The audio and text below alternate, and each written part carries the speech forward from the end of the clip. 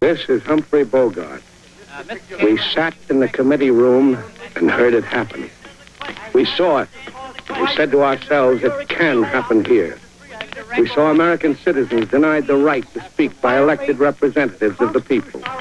We saw police take citizens from the stand like criminals after they'd been refused the right to defend themselves. We saw the gavel of a committee chairman cutting off the words of free Americans. The sound of that gavel, Mr. Thomas, rings across America. Because every time your gavel struck, it hit the First Amendment to the Constitution of the United States.